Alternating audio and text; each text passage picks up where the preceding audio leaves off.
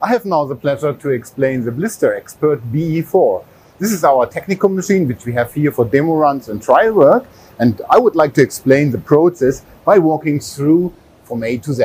First element is the forming foil unwinding setup. On the trolley cart we can present rolls up to 800 mm diameter, which are then presented to a splice table where you can cut and straight prepare a splice between roll end and new roll.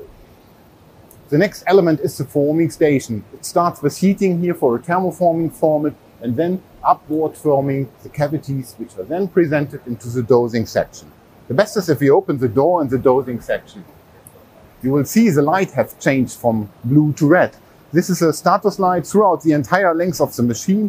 Per every zone, the operator gets indication where to act. But go back to our feeding elements. The product hopper takes a reservoir of tablets and then spreads the tablet over a seeding mechanism into the vibrating bowl feeder, where the tablets via format paths are guided into the web. Last element is the servo-driven drum, which receives the tablets and presents them in this continuously traveling web. Following items are a web cleaning brush, a product height detection, and certainly a camera system not yet installed on this machine. Sealing is the next. Lid foil is coming from an unwinder from here, the right of the machine. Lid foil is passing through the machine, safely always under cover, and then presented to this section where we can align the print by stretching of the web. Two servo-driven draw-off rollers are aligning the web, following the print mark and the cavity's position. Once this is completed, the drum of the sealing system is taking over. It is transferring the web continuously, and the upper hot sealing drum is closing the blister by thermo sealing. This large diameter of 300 mm is a more than 50% increase to our previous generation, and it also allows critical handling of larger cavities. Once the web is cooled, sealed, it is presented to the next zone where we cut out and perforate the blister. Different stations are possible to configure in our modular concept. This is here, for example, an embossing station, could also be the position for inkjet printing, perforating of the blister, and then surrounding of the web through the cutting station. Servo-driven stations are positioning the web always precise into the perforation or the cutting, and then two blisters are cutted out at the time. Before we can present them over to the cartoner, the reject station can receive completely empty blisters or partially filled blisters. Blisters which are good are placed down into two servo-driven belts, centrally adjustable to different widths, very fast and easy, and are so staged into a single lane and transferred over to the cartoning system. The next element is already the first element of a cartoner, a hand-loading magazine for blister replenishing. But let's start the machine and see some moves of the cycle speed. I have to close the doors first.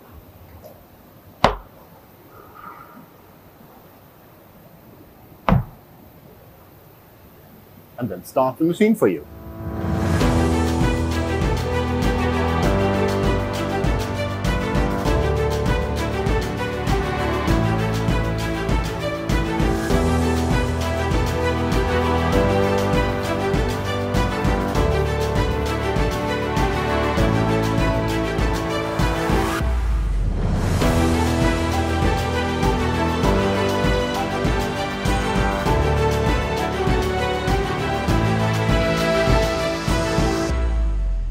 Yeah, let's see some sequences from the format changeover. I would like to show you how easy it is to replace the guide rail.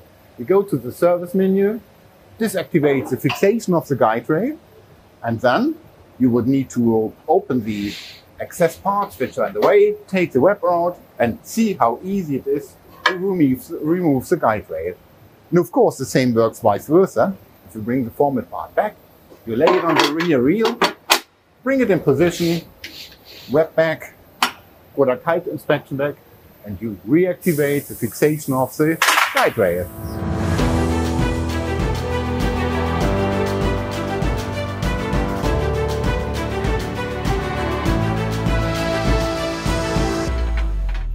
Now let's see how easy it is to exchange the seal tool.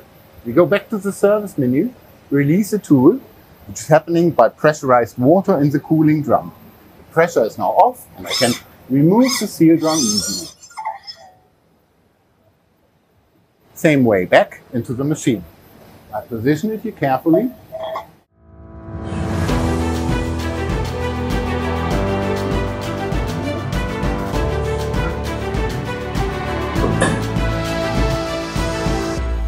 Yeah, the fixation of the web in our fast intermittent area is also very easy. 2 buttons to release the pressure of the drawer system, and the web is free, and you can pull it out of the machine and remove it from this section.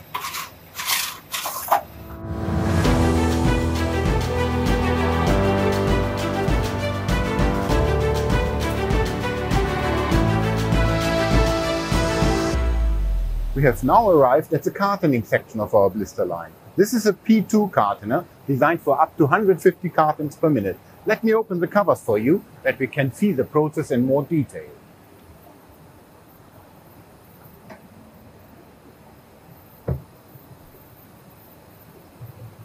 You can also remove this and lift it up for better access.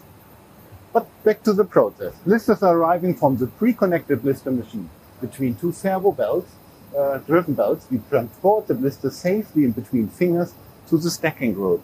The first blister arriving is lifted up by the blister stacker. The next follow, we place the first one on top of it and repeat this process that we have the right count of blisters we want to have in the carton.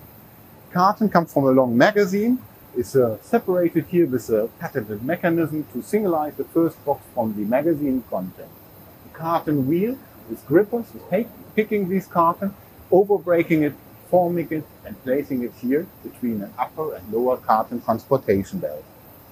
Throughout the length of the machine, several process steps happen now. The built stack is inserted into the carton, side flap folders are closing the side flap, followed by the main tuck-in closer for the tuck-in mechanism. Tuck-in closer is the most common process of carton closer style, but you see plenty of space is left free in this machine for further features. This could be a carton closer with hot melt or printing with print inspection by camera. The last control system is here. It is the sensor to detect an open flap. By a lake barrier, we could see producing elements of the carton and so decide that closure has taken place successfully. Only good cartons are placed outside to the downstream equipment. Bad cartons are released into a faulty bin.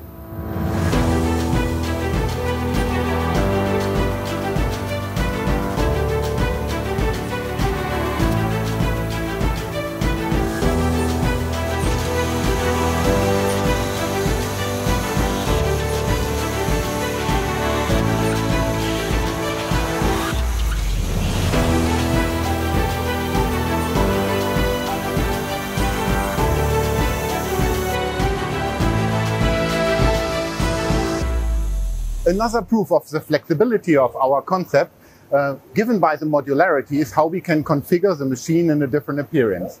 This is a BE8. Very similar components are used, but we have a machine with now a much more comfortable Zone 1, where the bottom material is coming from a card. A buffer box allows the splice of the material on the fly, and in a vertical arrangement, heating, thermoforming, or in this case, cold forming. A large cavity is cold formed, fed with special feeding equipment and treated in the same manner like we studied before on the BE4. Alignment of the tablets, cleaning of the web, product height detection followed by camera inspection, and then with roller sealing with the same features on all of our models, the large cavity web is transferred to the blister cutting section. Finally, we have perforating, blister cutting and transfer of the packs out of the bag. I will allow an impression of the machine and start it for you running.